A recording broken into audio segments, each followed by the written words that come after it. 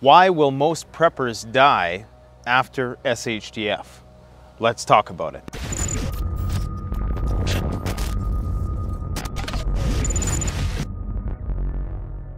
Hi folks, Canadian Prepper here.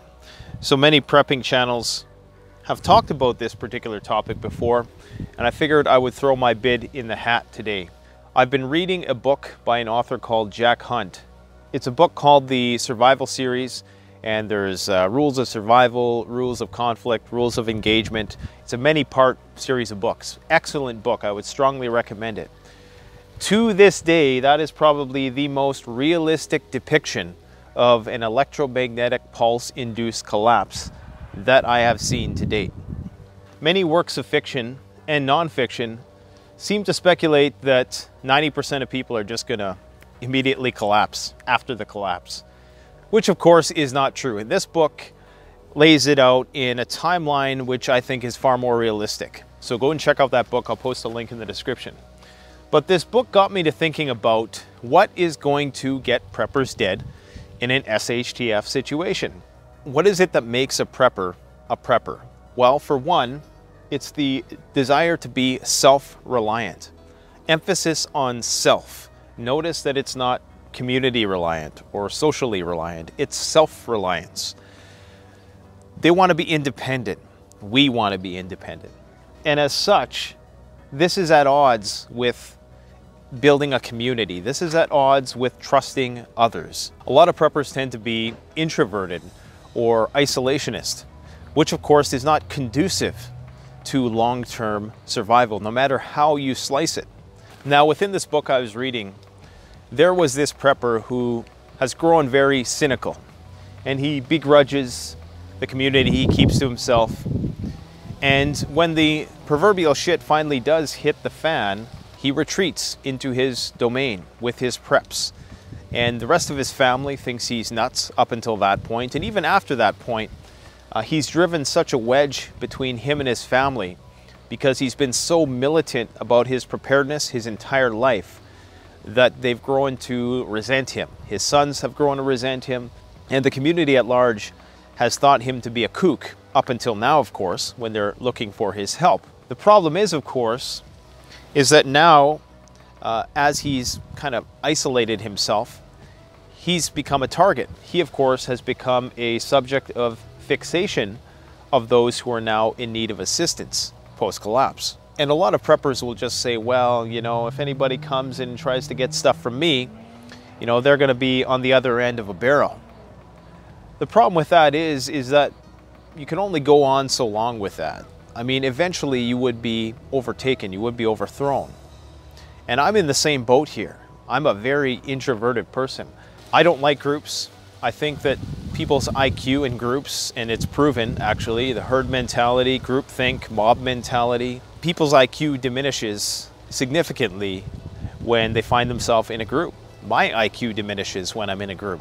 I've been in many mosh pits in my life, so trust me, I know how easy it is to go into a primitive way of behaving just in the presence of others. And you would be surprised, if you've never been in a mob before, how quickly that can overtake you, how quickly that herd mentality just takes over. So as preppers, of course, we are repulsed by this. As individuals, people can be very intelligent, and a group of 4 or 5 people, you know, I can handle that.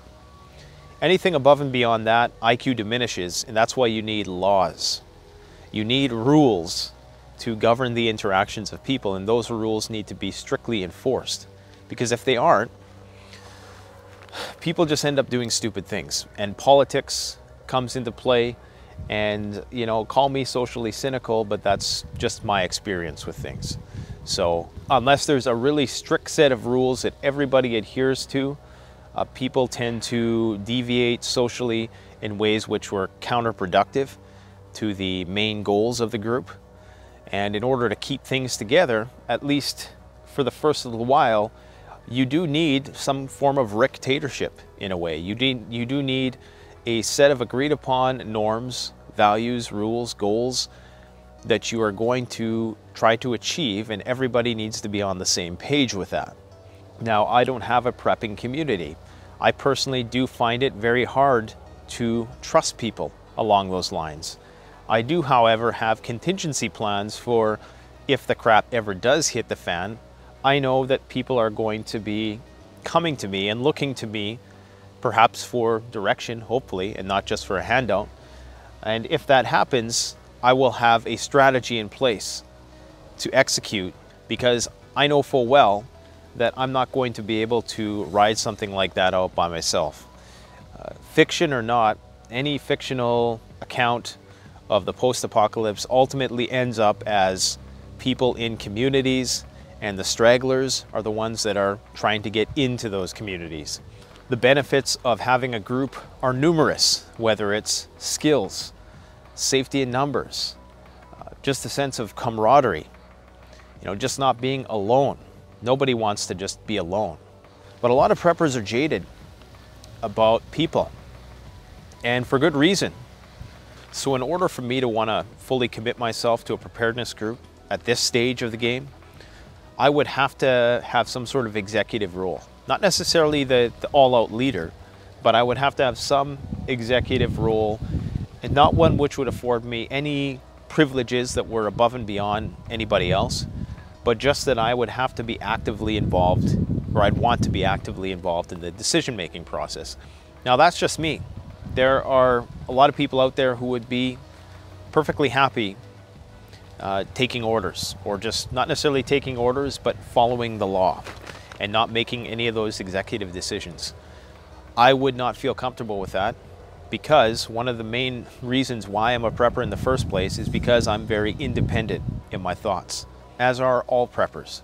We don't like being told what to do by other people, and with that comes a distrust of authority.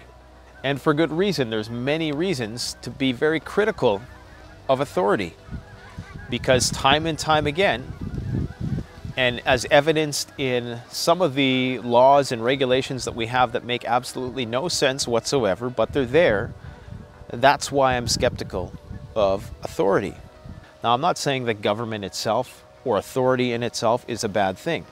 I'm saying that power tends to corrupt. I choose not to fully submit and give my full allegiance to any religion or political party or whatever the case may be. I'm a free thinker. I like to think for myself in the purest sense that that's achievable. And this is why I will die after shit hits the fan, because I find it very hard to trust people. Now, we're not going to get into the psychoanalysis of why preppers don't trust people and how that's related to their upbringings. We're going to save that for a future video that's coming up next week. You guys are really going to enjoy that one. And I occasionally get people who come on here and they go on these little rants about, oh, you think you're arrogant and all this. That's because they're not in my brain.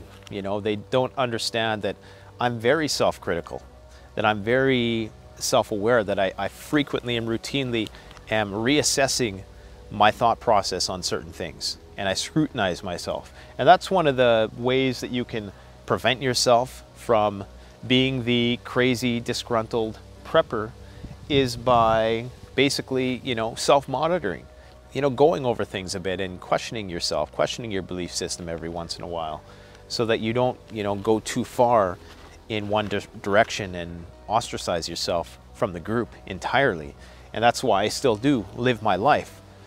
So when the shit hits the fan, this is why you need to have a game plan for your neighbors, for your extended family. Because if we're talking about long-term collapse, the only way any of us are going to survive that is the way we've survived for thousands of years. And that's as a group, as a tribe. You can't do it alone. And I know this, and it's a constant struggle. And just because a person's a prepper doesn't mean that I'm necessarily going to agree with those people about a lot of things. Maybe there's going to be some common ground there, which will act as a social glue to promote some social cohesion. Just like your coworkers, for instance, you both work at the same place, but maybe you don't want to be around them for the other 16 hours a day, or at least some of them. So the same thing would be the case with preppers. Just because you're a prepper doesn't mean we're going to ultimately be best friends right away. There may be actually many personality conflicts which are even more pronounced because of our desire to be independent. Now, in this book, in spite of the fact that the prepping character was right, and he's got these cocky kids who resent him because, you know, he put them through this gamut of preparedness training when they were kids, and he was pretty harsh, you know, something that I personally don't do with my kids anyways. You know, they're going to learn the basics, if only by watching me do stuff, but it's nothing I'm necessarily forcing on them.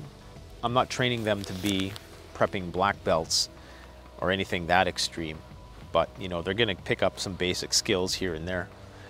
But I don't want to end up as the isolated, shut-in recluse of an old man who's only focused on himself. Because preparedness, going back to that idea of self-reliance, is a very selfish act. You got to look out for number one. That's the key philosophy, which is a philosophy I totally agree with. And when things come down to the wire, everybody looks out for number one. It's just, you know, the law of the jungle. But that doesn't mean that you can't help out your community. You can't help out your extended family. And that's why I think if you're really serious, once you've got yourself squared away and you're thinking about, well, what do I do next as a prepper now that, you know, I'm squared away for 6 months to a year or whatever? Well, I think the next step is to make a strategy, make a game plan for your neighbors, for your extended family, for those people who are going to come knocking on your door. You're not going to be able to just isolate yourself from the community. You can't stay up 24/7. You got to sleep sometime. You know, trust is like the mortar of civilization. If you don't trust anyone, then you can't have an army. An army requires subordinates, it requires ranks, it requires people who are going to follow orders and people who are above you in the ranks as well.